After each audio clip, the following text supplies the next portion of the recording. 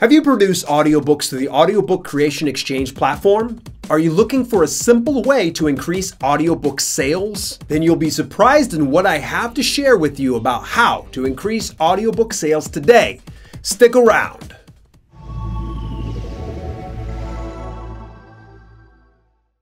Welcome to Self-Publishing with Dale, and if you want practical strategies and solutions for do-it-yourself publishing mastery, then subscribe and hit the bell icon next to it to get notifications on all my latest videos. Have you published an audiobook through Audiobook Creation Exchange? If so, what are your thoughts about them? Is ACX good or bad? Leave your thoughts in the comments. Recently, in my video about the pros and cons of ACX, I shared my open thoughts about the online distribution platform. It's no secret how I'm always looking for ways to increase sales on my current crop of titles, whether on ebook, paperback, or audiobook. Little did I know I was overlooking one super simple component related to my ACX titles.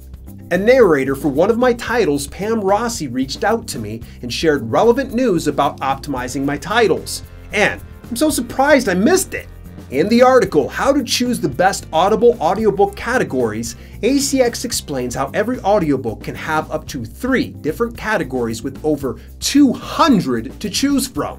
This should have been obvious to me considering how Amazon allows up to 10 categories per print and ebook publications.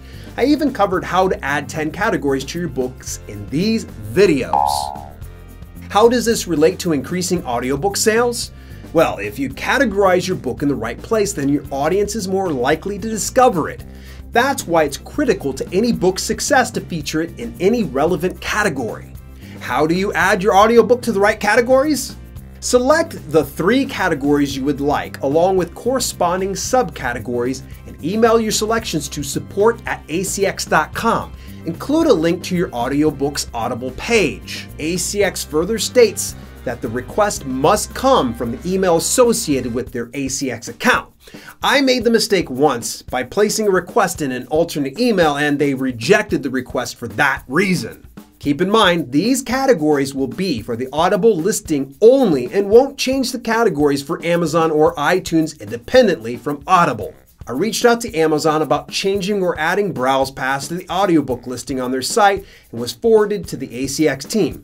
It appears like there's nothing in place yet to adjust these settings on Amazon.